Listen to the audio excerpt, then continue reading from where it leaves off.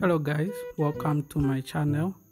Thank you very much for joining me. If you are new, make sure that you subscribe, you like and you share this video, and if you're a returning subscriber, I always appreciate your support. So today I'm going to show you how to add a shipping agent on your Taobao account. So Taobao is another amazing app that you can use to buy things from China. So I'm going to show you how to add a shipping agent so that every time you buy, the item can be shipped right to the carrier that you'll be using, and then in this case we'll use Fry Cargo. So there's a lot of great products that you can buy from here, so I'm going to show you how you go about to add your shipping agent. So make sure that you stay to the end so that you follow step by step if you haven't done so yet. And if you also need to register, it's very easy. You just use your number, your phone number, to register. So you have to go down there, which is your account in this case, and then you click on it, and then you come to this page where you have to use your iDictionary like I explained in the previous video. So this will help you to translate these characters.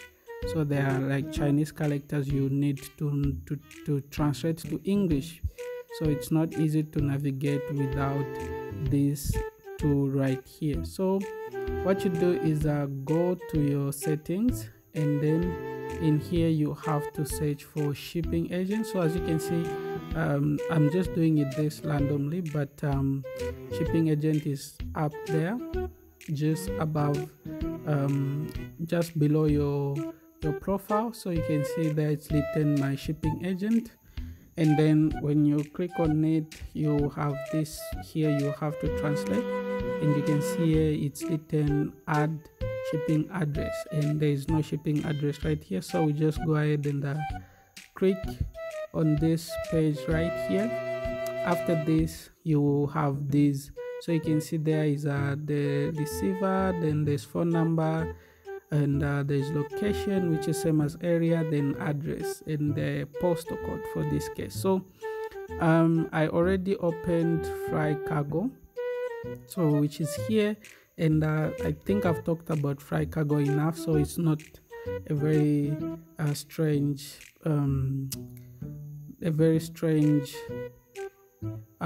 website to you. So all you have to do is go to Fry Cargo, and you have to copy as they are arranged. So following the arrangement from this application, so from Taobao, make sure that you follow.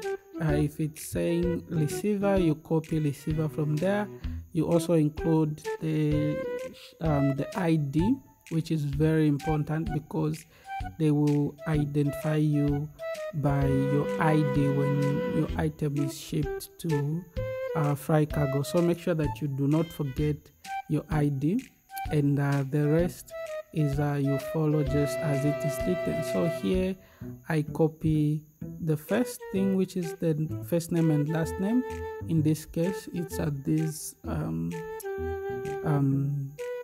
then I also have to copy the ID number to make sure that this is complete. And then after this, I'm going to delete. This is my Zambian phone number, but for this case you need to add your carrier's mobile number, so which is the telephone there down there, and then you copy, and then you come back here and you paste. So it's an easy job. You just go in, copy and paste. So location here, this is a bit tricky, so make sure that you follow very well.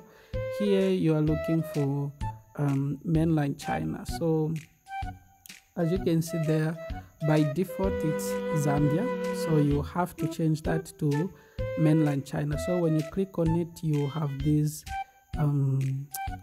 here you have to find where mainland China is. So that's Hong Kong, that's Macau, yeah, New Zealand, US, Japan, Canada, Malaysia, so Australia, Hong Kong, China, but you have to click on mainland China, where Guangzhou is. So after this, you have to now find where Guangzhou is. So I'm able to check because I've done this, so I know that's Guangzhou right there. Yeah, right there, that's where Guangzhou is. So you have to click on it. That's your location. Yeah, so you can see there it's and then for the other one there is so location is done, a phone number is done.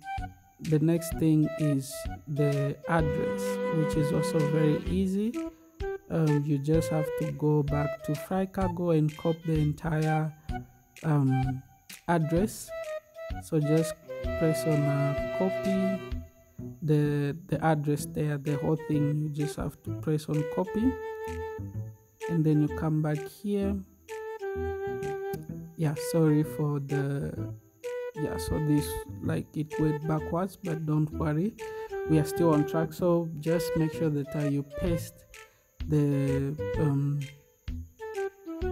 address right there, and then you also copy the postal code, which is down there. So the address has been added, and now we have to find the postal code. So postal code, that down there. So you just copy and you come back here and you paste. So that's how you add the shipping address, and you have to take on top there to make this as your default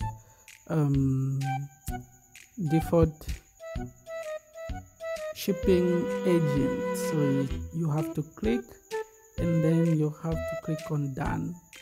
So if you did everything right, your address should be right there, and you can be able to ship if you add the shipping address very well. So to just show you that it's there and working, you can see there on top that right now everything has been put in place very well.